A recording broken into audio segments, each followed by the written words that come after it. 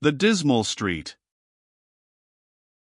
Unknown to those who had taken part in the conference at Viner's house, unknown even to Carlos, who in the multiplicity of his engagements, had forgotten the instructions which he had given on the previous afternoon to Portlethwaite, a strict watch was being kept on the man around whom all the events of that morning had centered. Portlethwaite, after Methley and his client had left Carlos in Driver's office, had given certain instructions to one of his fellow clerks, a man named Millwaters, in whose prowess as a spy he had unlimited belief. Millwaters was a fellow of experience. He possessed all the qualities of a sleuth-hound and was not easily baffled in difficult adventures. In his time he had watched erring husbands and doubtful wives, he had followed more than one high-placed wrongdoer running away from the consequences of forgery or embezzlement, he had conducted secret investigations into the behavior of persons about whom his employers wanted to know something. In person and appearance he was eminently fitted for his job, a little, inconspicuous, plain-featured man who contrived to look as if he never saw anything. And to him, knowing that he was to be thoroughly depended upon, Portlethwaite had given precise orders. "You'll go up to Lancaster Gate tonight, Millwaters, and get a good look at that chap," Portlethwaite had told him. "Take plenty of money, I'll speak to the cashier about that, and be prepared for anything, even to following, if he bolts. Once you've seen him, you're not to lose sight of him, make sure of him last thing today and first thing tomorrow. Follow him wherever he goes, make a note of wherever he goes, and particularly of whoever he meets. And if there's need, ring me up here, and let's know what's happening, or if you want assistance." There was no need for Millwaters to promise faithful compliance. Portlethwaite knew well enough that to put him on a trail was equivalent to putting a hound on the scent of a fox or a terrier to the run of a rat. And that evening, Millwaters, who had clever ways of his own, made himself well acquainted with the so-called Mr. Cave's appearance, and assured himself that his man had gone peacefully to rest at his hotel, and he had seen him again before breakfast next morning and had been in quiet and unobtrusive attendance upon him when, later, he visited Methley's office and subsequently walked away with Methley to the police court. And Millwaters was in the police court, meditatively sucking peppermint lozenges in a corner. When Mr. Cave was unexpectedly asked to give evidence, he was there, too, until Mr. Cave left the court. Cave's remarkable story ran off Millwaters' mentality like raindrops off a steep roof. It mattered nothing to him.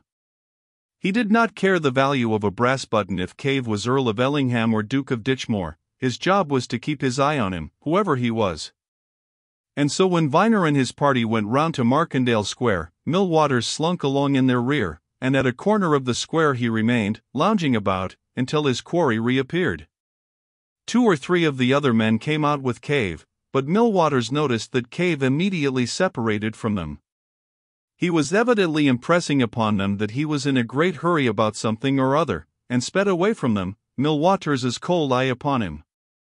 And within a minute Millwaters had observed what seemed to him highly suspicious circumstance. Cave, on leaving the others, had shot off down a side street in the direction of Lancaster Gate, but as soon as he was out of sight of Markendale Square, had doubled in his tracks, hurried down another turning and sped away as fast as he could walk towards Paddington Station.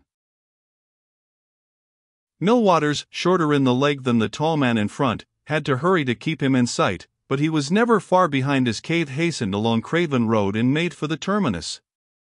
Once or twice in this chase the quarry lifted a hand to an approaching taxicab, only to find each was engaged. It was not until he and his pursuer were in front of the Great Western Hotel that Cave found an empty cab, hailed it, and sprang in.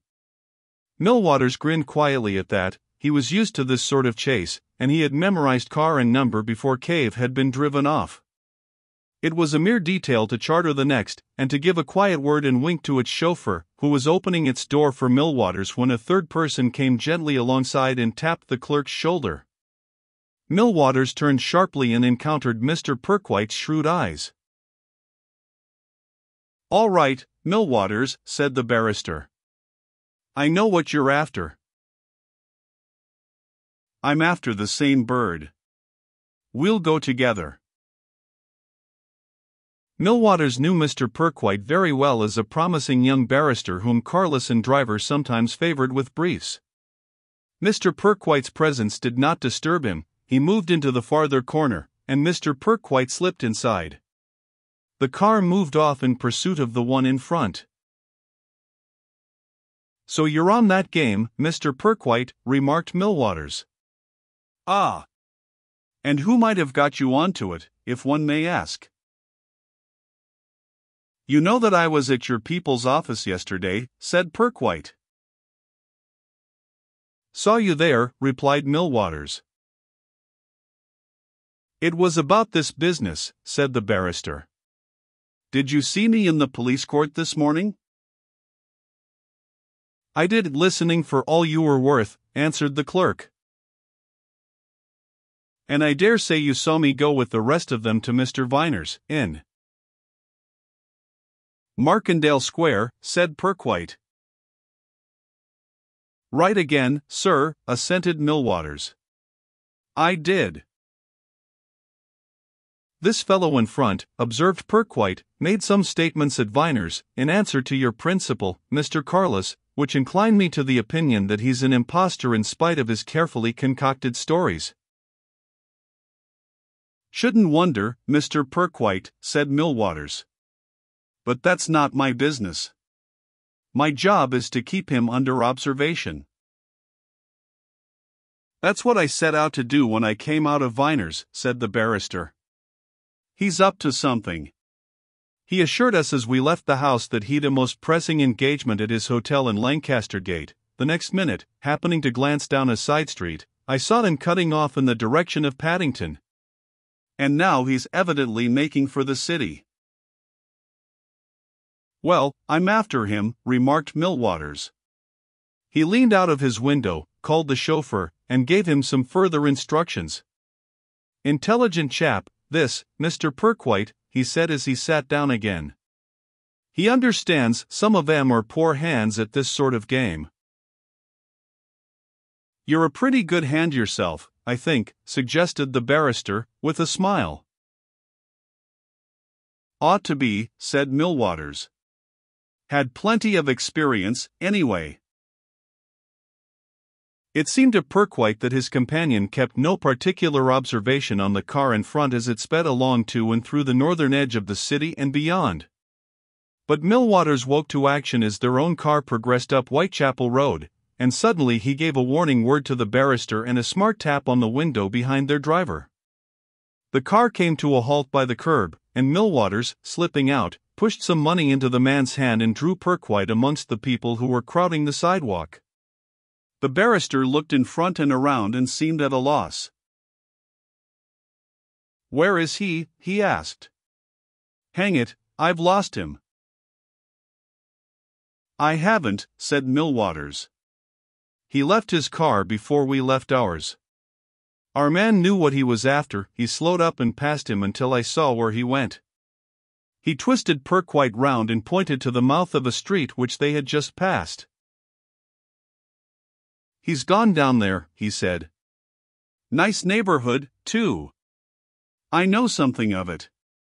Now, Mr. Perquite, if you please, we'll separate.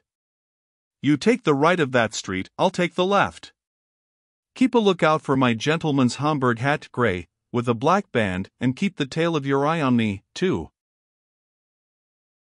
Cave's headgear was easily followed down the squalid street. Its owner went swiftly ahead, with Millwaters in pursuit on one pavement, and the barrister on the other, until he finally turned into a narrower and shabbier thoroughfare. Then the clerk hurried across the road, attracted Perquite's attention, winked at him as he passed without checking his pace, and whispered 2 or 3 words. "Wait by the street corner." Perquite pulled up, and Millwaters went down the dismal street in pursuit of the Homburg hat. This excellent indication of its owner's presence suddenly vanished from Perquite's sight, and presently Millwaters came back. "Ran him to earth, for the time being, anyway," he said. "He's gone into a surgery down there, a Dr. Martincole's. Number 23, brass plate on door, next to a drug shop. Suspicious sort of spot, altogether." "Well," demanded Perquite. "What next?" "You know best, Millwaters." The clerk jerked a thumb down the side of the dismal street on which they were standing. "There's a public house down there," he said, "almost opposite this surgery. Fairly decent place for this neighborhood bar parlor looking out on the street. Better slip in there and look quietly out. But remember, Mr. Perkwite don't seem to be watching anything. We're just going in for a bottle of ale, and talking business together." "Whatever you recommend," said Perkwite. He followed his companion down the street to the tavern, a joyless and shabby place, the bar parlor of which, a dark and smoke-stained room, was just then empty, and looked over its torn half-blind across the way. "Certainly a queer place for a man who professes to be a peer of the realm to visit," he muttered. "Well, now, what do you propose to do, Millwaters?" "Hang about here and watch," whispered the clerk. "Look out." A face, heavy and bloated, appeared at a hatch window at the back of the room, and a gruff voice made itself heard. "Any orders, gents?" "2 bottles o' base, guv'nor," responded Millwaters promptly, dropping into colloquial Cockney speech. He turned to Perkwite and winked. "Well, and what about this 'ere bit o' business as I've come round about, mister?" he went on, nudging his companion, in free and easy style. "Yer see, it's this 'ere WI with us, if yer can let us have that there stuff reasonable, do yer see?" He drew Perkwite over to the window and began to whisper. "That'll satisfy him," he said with a sharp glance at the little room behind the hatch where the landlord was drawing corks. "He'll think we're doing a bit of trade, so we've nothing to do but stand in this window and keep an eye on the street. Out of this I'm not going till I see whether that fellow comes out or stops in." Some time had passed, and Millwaters had been obliged to repeat his order for bottled base before anything took place in the street outside. Suddenly he touched his companion's elbow. "Here's a taxicab coming along and slowing up for somewhere about here," he whispered. "And Lord, if there aren't 2 ladies in it, in a spot like this. And phew," he went on excitedly. "Do you see Mr. Perkwite? The young UN's Miss Wickham, who came to our office about this Ashton affair. I don't know who the old 'un is, but she evidently knows her way." The berry-faced landlord had now shut down the hatch, and his 2 bar parlor customers were alone and unobserved. Perkwite drew away from the window, pulling Millwaters by the sleeve. "Careful," he said. "There's something seriously wrong here, Millwaters. What's Miss Wickham being brought down here for? See, they've gone into that surgery, and the car's going off. Look here, we've got to do something, and at once." But Millwaters shook his head. "Not my job, Mr. Perkwite," he answered. "My business is with the man Cave. I've nothing to do with Miss Wickham, sir, nor with the old lady that's taken her in there. Cave's my mark. Queer that the young lady's gone there, no doubt, but no affair of mine." "It's going to be an affair of mine, then," said Perkwite. "I'm going off to the police." Millwaters put out a detaining hand. "Don't, Mr. Perkwite," he said. "To get police into a quarter like this is as bad as putting a light to dry straw. I'll tell you a better plan than that, sir. Find the nearest telephone box and call up our people. Call Mr. Carless, tell him what you've seen and get him to come down and bring somebody with him. That'll be far better than calling the police in." "Give me your telephone number, then," said Perkwite, "and keep a strict watch while I'm away." Millwaters repeated some figures and a letter, and Perkwite ran off up the street and toward the Whitechapel Road, anxiously seeking for a telephone booth. It was not until he had got into the main thoroughfare that he found one. He then had some slight delay in getting in communication with Carless and driver's office. 20 minutes had elapsed by the time he got back to the dismal street.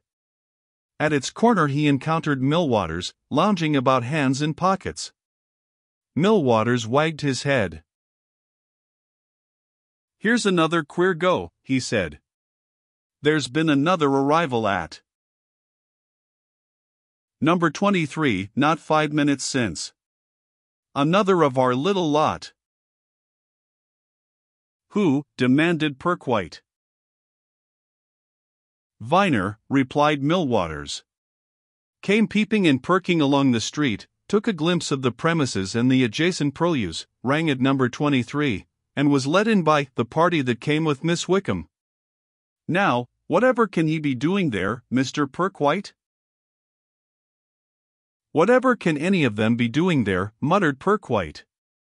"Viner! What business can he have in this place? It seems, by George, Millwaters," he suddenly exclaimed, "what if this is some infernal plant trap, something of that sort? Do you know, in spite of what you say, I really think we ought to get hold of the nearest police and tell them."